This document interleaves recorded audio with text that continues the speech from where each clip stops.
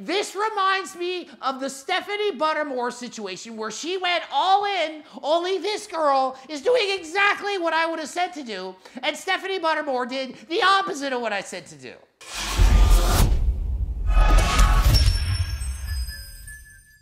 Coach Greg, and what in the world is going on with the women as of late? More drama in the IFBB Pro Bikini world. This time it concerns Jessica Arevalo. Jessica Arevalo. Jessica Arevalo. Jessica Arevalo. Jessica Arevalo. Jessica Arevalo. Okay, so that covers all the freaking pronunciations. Again, I hope pick the best one. So what's going on? Okay, so Jessica Arevalo is an IFBB Pro who's always been in amazing shape, almost too amazing. Is she in fact natural?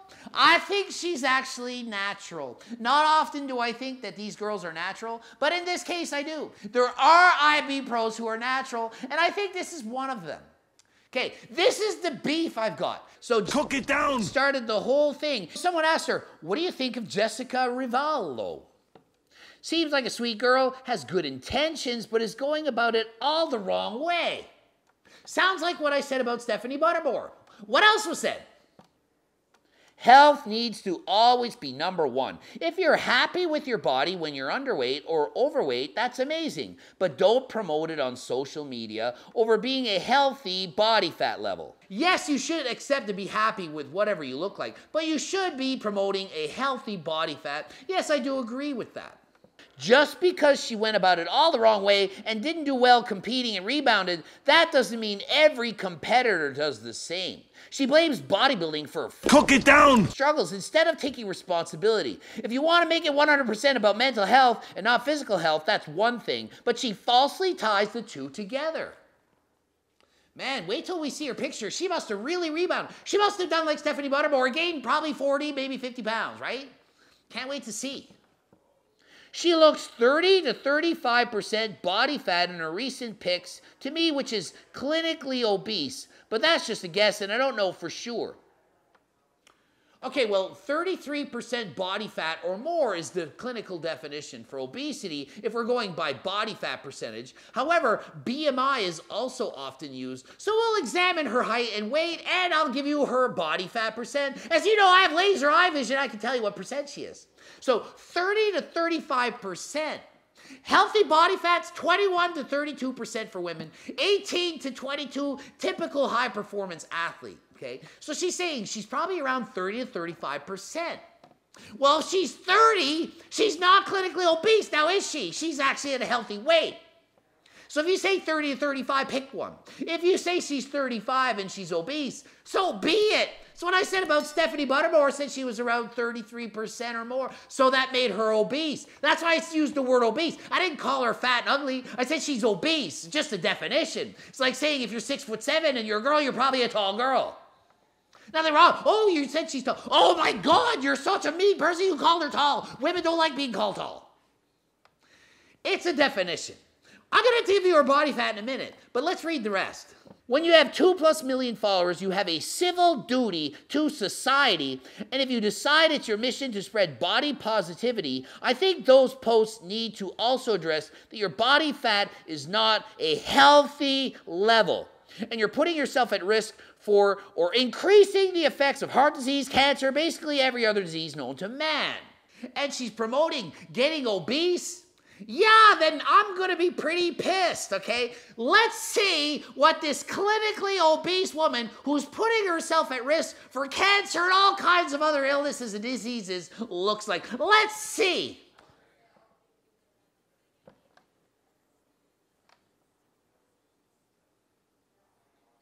Are you looking at the same picture as I'm looking at? Does she look obese to you? I have laser eye vision. I know I'm very good at determining body fat. You might not be so good.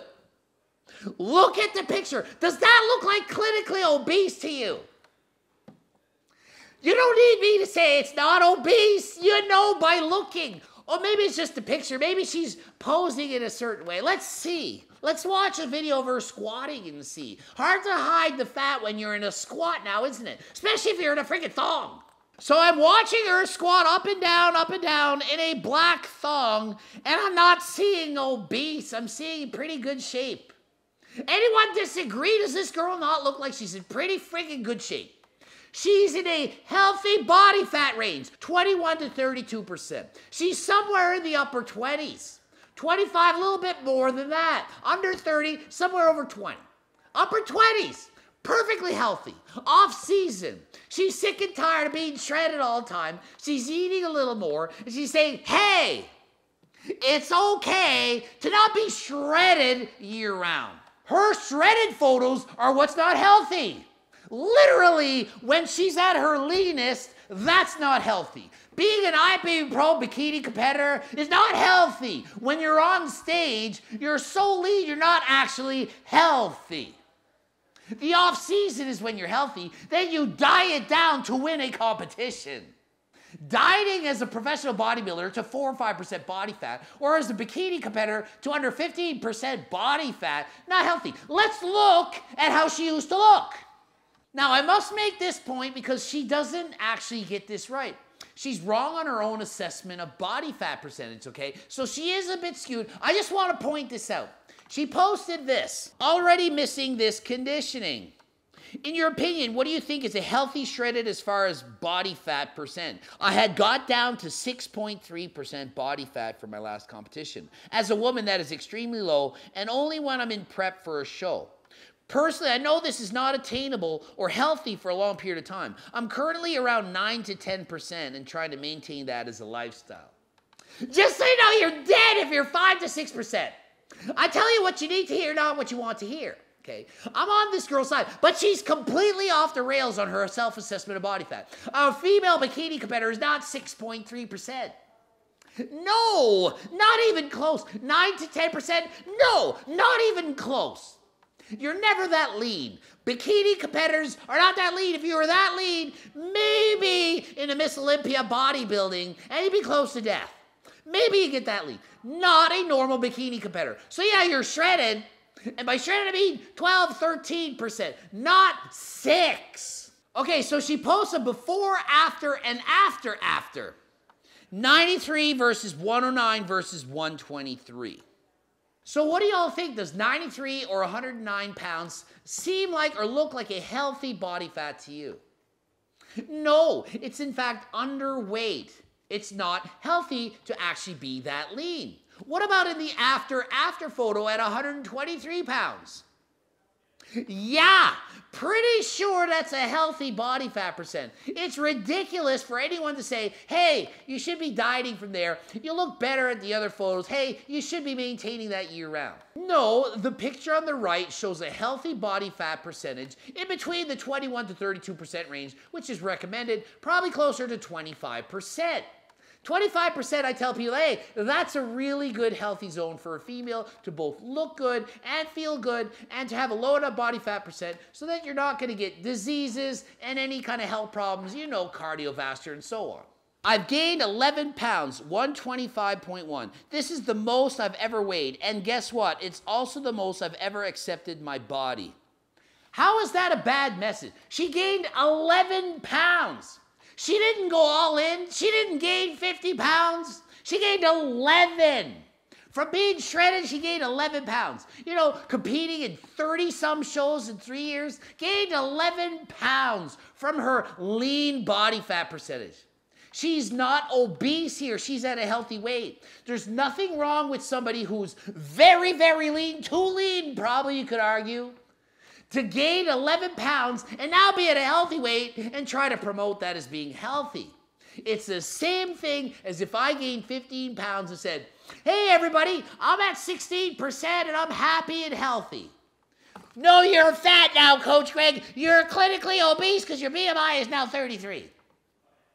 Well, let's see. What in fact is her BMI? So I asked Jessica, I said, hey, how tall are you? She said, I'm 5'1 3/4. So I wrote in 5'2". I rounded up. Wrote in 126 pounds. Just so you know, to be clinically obese, your BMI should be above 30. Mine is over 31. I'm clinically obese. Doesn't matter now, does it? It doesn't matter if you matter. So what is her BMI? 23.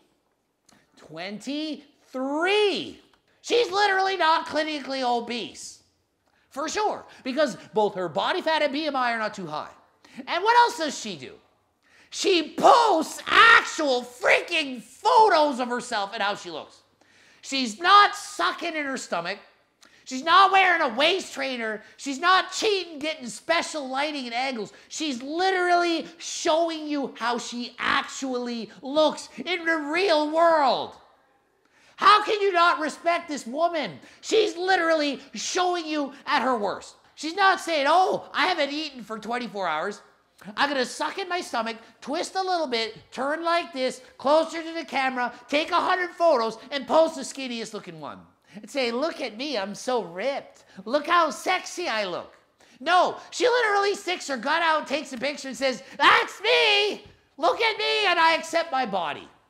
How can you not like this? How? Even Coach Greg respects this, and you know how critical I am on body fat percentages. You know me, I don't BS you. I wouldn't make this shit up. If she was actually clinically obese, I'd say, hey, you're clinically obese. If she went all in and started eating 5,000 calories a day and got her weight up to 140, 150 pounds and said the same message, I'd probably say, hey, whoa, you're gaining a little bit of weight, you're obese. Maybe you shouldn't gain so much weight. I would actually do that. You know I would because I've done so in the past. August 5th, so she posts, which body type do you prefer? 1, 2, or 3, and why? Swipe. 126 pounds, which is the biggest she's ever been in her life, 113 pounds when she's freaking shredded, and 160 pounds when she's a dehydrated, next to nothing, probably hardly can function human being. Okay, which do you prefer? Well, I'll give you which one I prefer. So in the first video, I see she's got a little bit of a belly, not too much. She stands to the side, very round glutes, a little bit of body fat, not too much, a little bit of saddlebags, hardly any, a tiny amount of cellulite, but not really too much, a little bit of back fat, but not hanging past the bra strap, looks to be in very good shape, somewhere in the 20% body fat. Almost her abs showing, but not quite, certainly in good shape. And in the second video, she looks really lean, body fat below 20%. She has abdominals, leg definition, you can see each muscle showing through. Very good shape, looks absolutely amazing. I think anyone would want to look like that. Very, very desired physique, hardworking athlete at the pinnacle of what she should probably be striving to attain. Okay? Maybe too low in body fat for most people to maintain year round, but hey, for her, if she can do it, good on her. Next photo. She looks like she's ready to die. She looks like she hasn't eaten enough. She's shredded. It's very impressive. Hard work to get to that point. She would have dieted, suffered, struggled, gone through everything. Probably tired all the time, have no energy levels. Looks great in a sense, but on another sense, is that what we really need to look like? If you want to look like that to win a show, by all means, go for it. Her face looks tired. She looks like she's drawn out. She looks like she just wants to eat a bit more.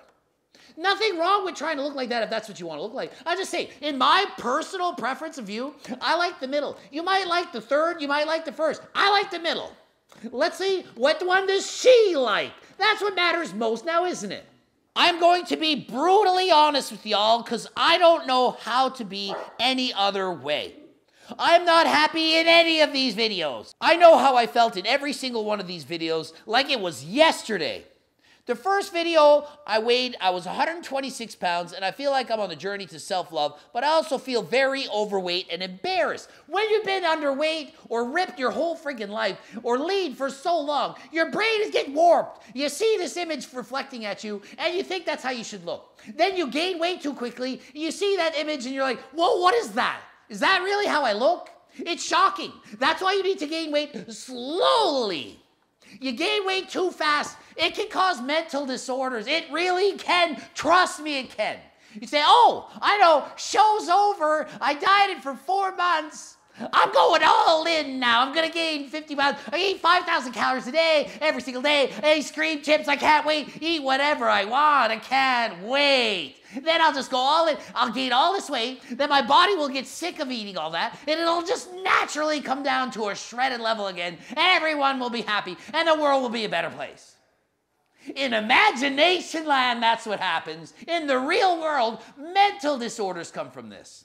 You see yourself, you binge, you're eating 5,000 calories. All of a sudden, you're bulimic because you're like, I shouldn't eat all that food. What can I do? That's what you can do, now isn't it? Or you develop an obsessed personality to do an excessive amount of cardio. 100-kilometer bike rides, 200-kilometer bike ride. 300 kilometers, 10 hours of cardio. I'll burn 10,000 calories off today so that I can eat whatever I want. I ate 50,000 donuts. I'll just walk 50,000 steps to burn off those donuts. That's what happens in the real freaking world. Let's see what else she says. The second video, where I felt she looked the best, where she looked amazing. I bet you most of you thought she looked amazing too. I'm ashamed that I didn't keep my prep shredded body that I worked so hard for and let it all go, so don't even care to eat healthy or be on a routine, because that's the point if I'm not my best. So I feel she looks freaking amazing. Like, wow, if you could look like that, your life would be perfect now, wouldn't it? And she's embarrassed by it. Hated it. It's like, oh, I let myself go, dang it. You see the problem?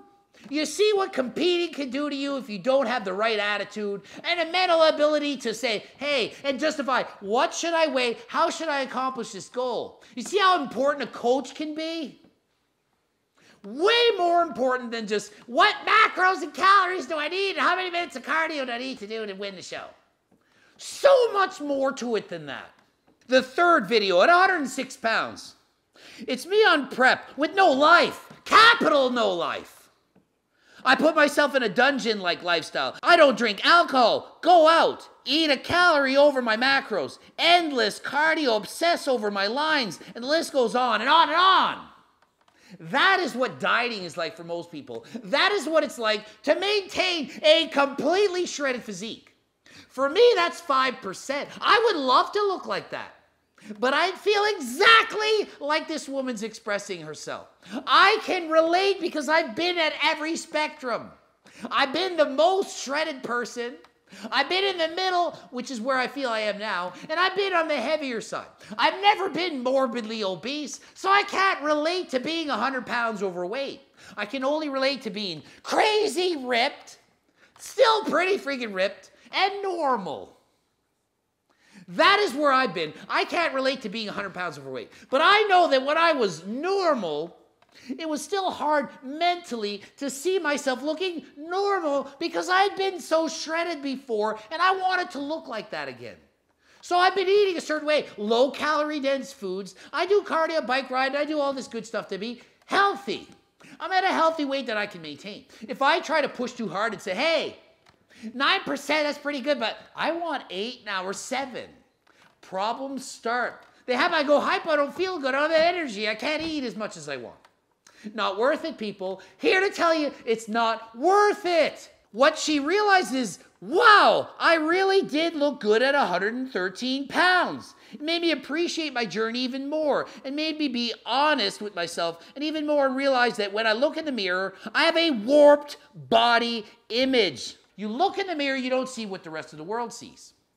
You don't feel good enough, your fat's hanging, you're over here, oh there, it doesn't look right, oh my boobs are too big, they're too small, my ass is hanging too low, too much cellulite, oh my loose skin, oh my hairline's receding. Everyone looks in the mirror and is upset with something. Stop it! Just be freaking healthier. Healthier than last time. But don't strive for some magical idea of what perfection is that no one even knows, that you can't ever achieve. And even if you achieve it, you'll invent something to say, no, it's not actually perfect. Nope, no, it's not. You can't win. GregDoucette.com for coaching. Greg Doucette, IP Pro. Hope you freaking learned something. Bloop it up 2 videos. Be sure to watch them both. And until next time, I am out.